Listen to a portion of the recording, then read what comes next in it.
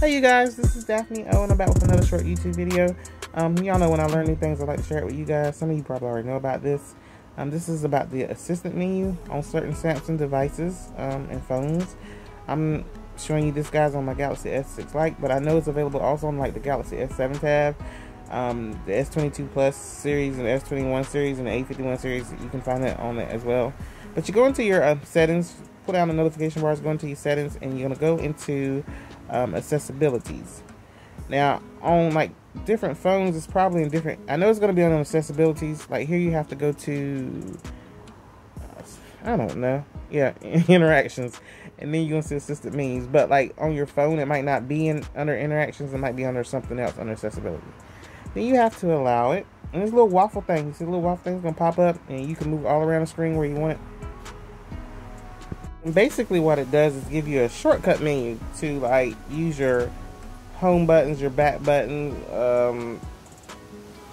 your all apps, your recent app buttons, screenshot, and I'm gonna show you. It's gonna have the settings over here for the assistant menus as well, where you can like adjust your shortcuts to what you need. I'm trying not to ramble. I have a hard time thinking when I do these voiceovers. But I'm clicking on the menu settings to show you that you can select which items you want on your assistant menu. Yeah, you know.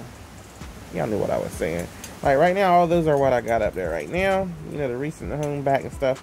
But if I wanted to add like talk to Bixby or the brightness or screen rotation, I could add that. Whatever you use most, you could add it to your shortcut menu. I don't think I would be using this assistant menu because I really don't need it. But I mean, there's maybe some of y'all who do need it, who may, you know, find this useful. So just want to show you guys what I learned. But I don't think I will be using it any. I'm gonna just go through here and show y'all how each one of these work. You know, that's your back button, of course. Click on recent, it brings up all the recent apps that you use. And I should have clicked on home so to show you how the home is. I clicked on all screen, and yes, the screen went black.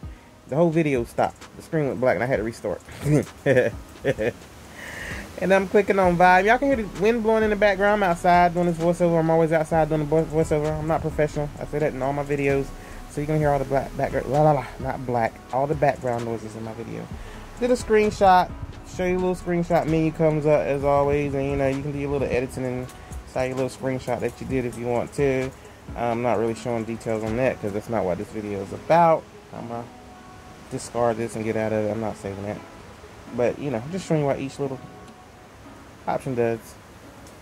And this one, the cursor, okay, no, I ain't with the cursor. You're supposed to be able to use your two fingers to zoom in and zoom out. Maybe I should have went in an app to actually show that, and I did not do that. The cursor, I got confused with the cursor, I ain't gonna lie, and y'all gonna see what I'm talking about. I click on cursor, you see a little white cursor that popped up there. Okay, I'm blind, y'all, I didn't see the little white cursor up there, and I had absolutely no idea what this option was for. I'm like, okay, maybe I'm missing something. I don't know what this is for. I don't know what it does. I went into the Samsung Notes app and I clicked on the cursor again to see if it had something to do with like texting, or I mean writing. You know, like you got to write little text box right up or whatnot. And I clicked on the cursor again. The little cursor was up there on the screen. I still hadn't paid it no mind. I hadn't paid that little cursor no mind. I'm still sitting here like, what is this? I don't. And look, the cursor is moving around. But you know, I had no, I ain't know what I was doing. And I was like, well, you know, when I do the voiceover, I'm gonna just let them know I have no idea what the cursor option is for, because I wasn't seeing nothing visible on the screen. But you know, yeah, that's what the cursor do. Puts a little cursor on the screen. And I just went back to the home button, and then of course you have your power off button. Shows you how to power off your device. You got the screen control. I don't even know what that was. I don't even think I clicked on it. But anyway, you know, maybe some of you guys out here find this useful. I do not. I don't need it. I'm gonna go back and I'm gonna untoggle it because I really don't need it. But you know, if you did find this useful, then you know it was worth me making this video. We made it to the end. I thank you guys for watching. I will see you all in the next one. Bye.